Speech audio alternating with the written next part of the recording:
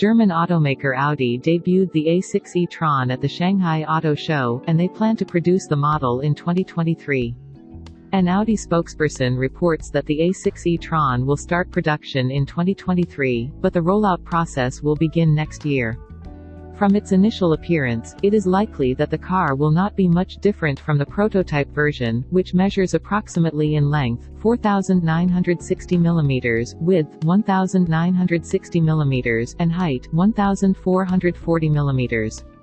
The Audi A6 E-Tron is equipped with an all-wheel drive system with dual motors that produce a combined output of 469 horsepower, 350 kilowatts, 476 PS, and 590 pound-feet, 800 Newton-meters of torque.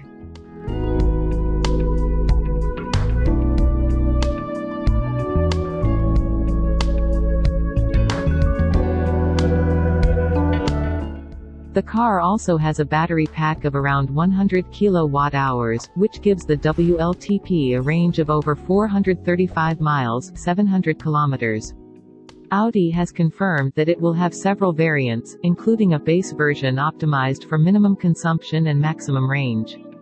They will use a rear-mounted electric motor that can top out at 62 miles per hour, 100 kilometers per hour, in less than 7 seconds.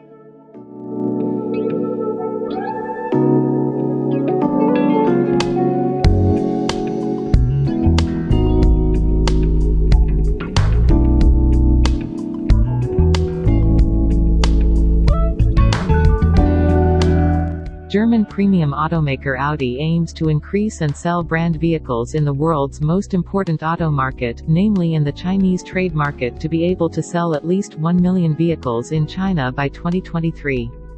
Quoted from Reuters, Thursday, Audi raised the number of their trade targets in China, increasing from the previous 726,000 in 2020 yesterday. So said the head of the Audi brand for China, Werner Eichhorn said. In addition, Audi, which makes cars in the world's largest auto market in collaboration with FAW Group, will also add more products in China, Eichhorn said.